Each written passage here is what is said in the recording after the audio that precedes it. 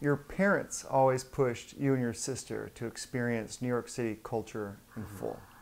Why do you feel now is the time in your life to take that approach and apply it traveling the world? It's really taking what was a domestic approach, i.e., obviously we were in New York.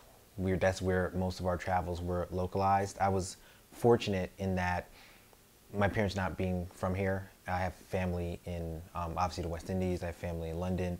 So my international trips started at an early age. The first time I traveled overseas and went to London, I was 6. Okay. So that's always been, I guess, a part of the experience.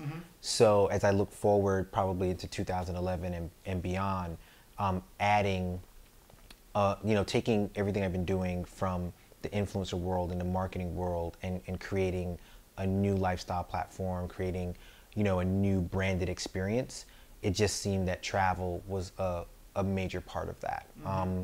One thing we didn't want to have happen with influencer as we look to expand that platform is to have a, US centric or a New York centric approach to things.